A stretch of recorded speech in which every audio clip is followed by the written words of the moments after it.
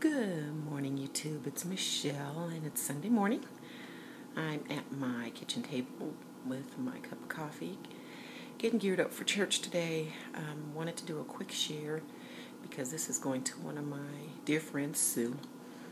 Sue is a church friend who lives in a complex that has a community garden, and because of her love of gardening, she has solicited the help of various church members to grow produce during the summer.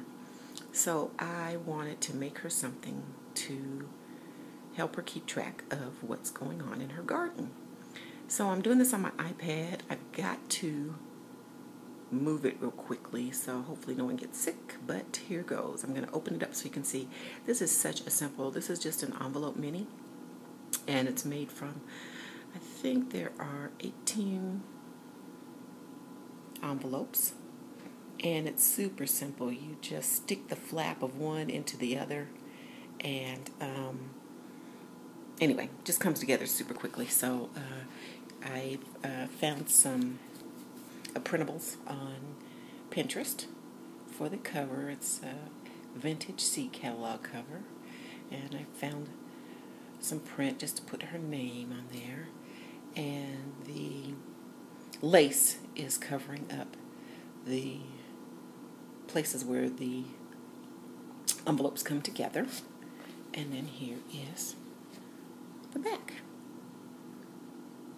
So I'll just show you very quickly on the inside. I just wrapped the ribbon around the outside of the mini, and then put the laces covering it at the spine. So just real quickly, you'll see how you can just imagine how quickly this came together.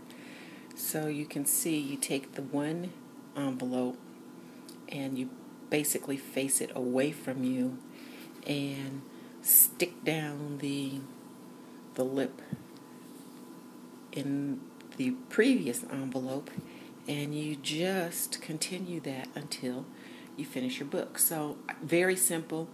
This really is to be a working journal for Sue. So I did put a little embelly here. This is back in the days when I was making paper linter molds, and so I happen to remember that I had this one of garden tools, so I may put that on there. But very simple. The envelopes themselves are really pretty brown, lighter than craft color. And then all I did was I just adhered some cardstock and the title of the particular vegetable. And this is where the picture's supposed to go.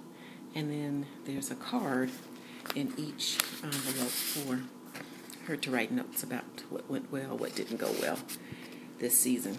So I'll do a very quick flip through. So she's got basil, beets, broccoli, cabbage, cucumber, eggplant, greens, lettuce, okra. She's got 2 types of peppers, and this is where I figured out I did this backwards. I got bell after hot, but that's good. Some spinach, some squash. I've been eating green and yellow squash. Summer squashes all summer because of her garden. She's got sweet potatoes. Those won't come up until October. Tomatoes, and the cutest little baby watermelon. So anyway, so just a quick share. Oh, I forgot. Each page does have a little garden angel. I'll show you. It's a stamp that I've had. I'm sure I got that from Stampin' Up, but she's so cute. So little garden angels watching over Sue in her garden. So, and the rest of the sisters that are helping to harvest all of the produce. So anyway, again, just a very quick share. This came together so quickly. And again, no embellishments, because the idea is for her to be able to write in it and just keep track so that she'll know what she needs to do for next year.